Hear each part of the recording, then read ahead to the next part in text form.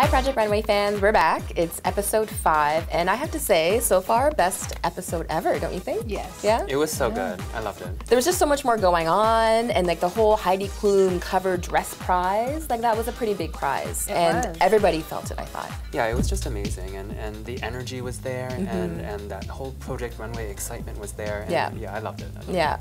Although, okay, tell me if you thought this too. I was very confused because Heidi's pregnant. They didn't mention her belly. They dressed the real models. Like it wasn't until, was it Anthony at the end mentioned she wasn't going to be pregnant anymore? And then I was like, oh, thanks for clearing that up. Except Anthony said, I figured out you wouldn't be pregnant anymore. Yeah, that's true. Yeah, no one really told them. But Anthony, speaking of, he finally like really redeemed himself. He did. When he had that fabric, I was like, I don't know.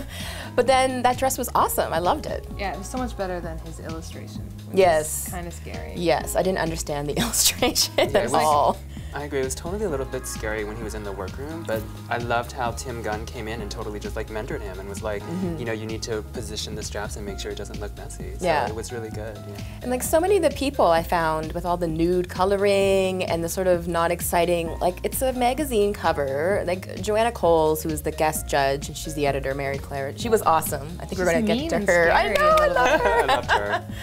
But she clearly stated like, keep it up here, you know? And I just found all the weird nude stuff like really boring. Yeah, I don't know. People hear spring and they want to do peach. Yeah, and gray. So boring. Yeah, you're totally right. Yeah, I loved what Emilio did.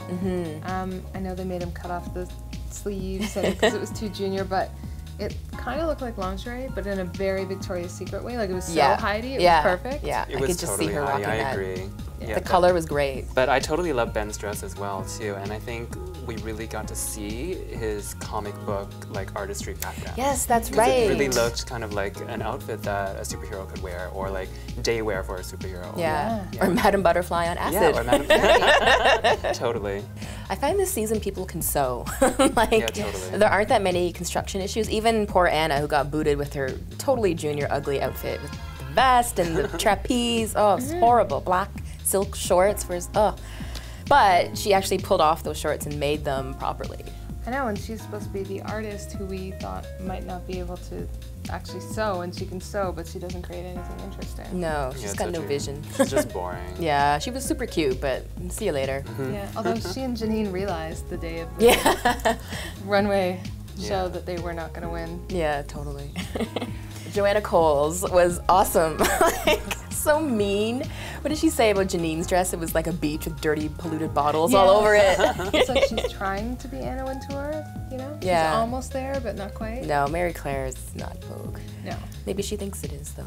Yeah, I think she definitely brought some character and interest to the judging panel this year, totally. Yeah.